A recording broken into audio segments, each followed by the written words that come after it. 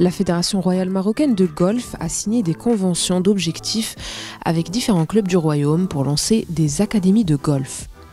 Elle met ainsi à disposition des académies tout l'équipement nécessaire au développement de la pratique du golf et prend en charge une partie du financement de l'encadrement pédagogique. Les clubs, quant à eux, s'engagent à assurer une formation de qualité pour les jeunes, leur suivi ainsi que leur participation aux compétitions juniors.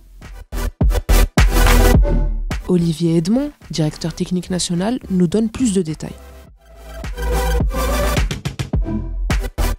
La FRMG aujourd'hui a une mission de développer la pratique du golf et donc elle a mis en place deux initiatives importantes parallèles et complémentaires. La première, c'est d'accompagner les clubs dans le développement de leurs écoles de golf et la deuxième, c'est de proposer à des écoles des initiations pour sensibiliser la population au fait que les golfs du Royaume sont ouverts à tout un chacun. Il y a plusieurs objectifs. D'abord, c'est de mettre au sein de l'école et auprès des jeunes les valeurs du sport et du golf en particulier, l'autonomie, la rigueur, la responsabilisation, l'abnégation, le fait de s'amuser en plein air dans une période de Covid qui nous empêche d'être dans des espaces clos. La deuxième, c'est de rappeler aux gens que ces golfs qui sont effectivement faits aussi pour amener du touriste sont aussi des clubs ouverts aux Marocains et qu'il est nécessaire que nous tous nous prenions conscience de ça et que ça soit une activité qui soit davantage ouverte à la population. Tous les clubs du Maroc sont partie prenante. C'est vrai qu'on parle beaucoup avec le ministère des Sports, avec le Comité national olympique, avec les associations d'enfants de tous niveaux sociaux et qu'on essaye de trouver des solutions pour l'ensemble des gens qui ont envie d'essayer le golf.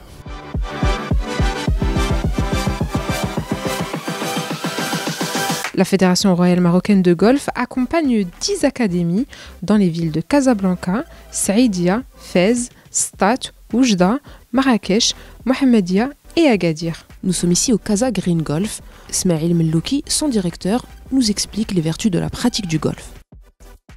En ce qui nous concerne, nous, on les accompagne pleinement. Ça nous permet d'avoir accès aux écoles des alentours, que ce soit les écoles de la mission ou bien les écoles privées, semi-privées, avec le système marocain. Et comme l'école que vous voyez derrière vous, Jules Ferry. Et ça nous permet de les amener sur un terrain de golf, sur une pratique qui jusqu'ici était plus ou moins réservée à une certaine élite. Donc ça nous permet de leur donner une fenêtre sur la pratique du golf. Je pense que ce rapport à la nature leur permet de pouvoir courir, s'épanouir, s'oxygéner. Vous savez, c'est une génération qui est jusqu'à présent plus ou moins concentrée dans des espaces assez confinés, avec des tablettes.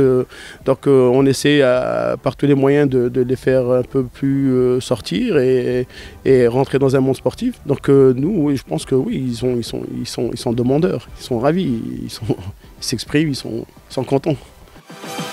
Au sein des écoles de golf, les jeunes âgés de 5 à 18 ans apprennent à jouer au golf et à respecter ses valeurs. Ils suivent 2 cours par semaine, dispensés par des professionnels de golf certifiés FRMG et peuvent participer aux compétitions juniors organisées par les clubs.